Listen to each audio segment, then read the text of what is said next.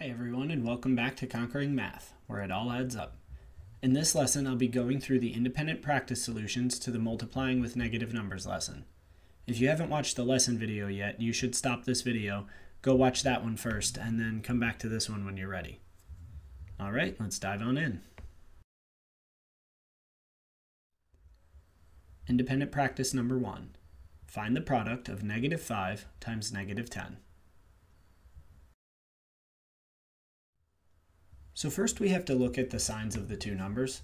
Since they're both negative, that means they match, and that means that the product will be positive. At this point, we just multiply normally. 5 times 10 would be 50, so negative 5 times negative 10 is also 50. Now let's take a look at number 2. We need to find the product of negative 6 times 11.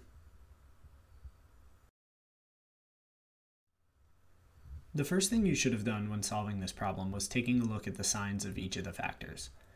The first factor is negative 6, that's a negative number, and the second factor is 11, that's a positive number. Those signs don't match, so that tells us that our product will be negative. Now you need to take a look at the numbers themselves, and 6 times 11 would be 66, and since the answer has to be negative, we know that negative 6 times 11 equals negative 66.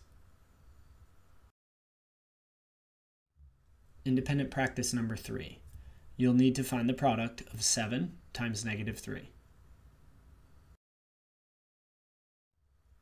Once again, the first thing you should have done was look at the signs of the two factors. You have 7, which is a positive number, and you have negative 3, which is a negative number.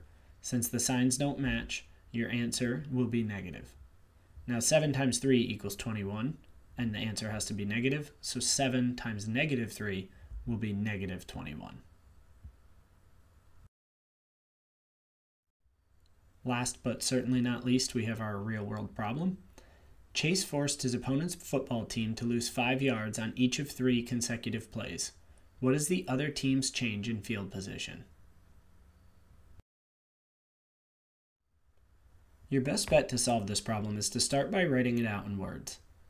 This time you're looking for the change in field position for the opposing team, and this is going to be equal to the number of plays times the change in position per play.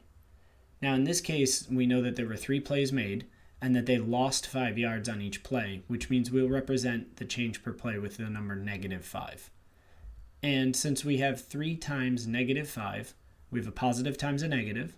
That means we'll have a negative answer. 3 times 5 is 15, so our actual answer is negative 15. So the other team's field position changed by negative 15 yards after Chase's 3 big plays. Another way to say this is that the other team lost 15 yards over those 3 plays. So feel free to rewind, pause this video, try the problems again as many times as you think is necessary until you really understand the process. Thanks again for joining me for this episode of Conquering Math, where it all adds up, and I'll see you next time.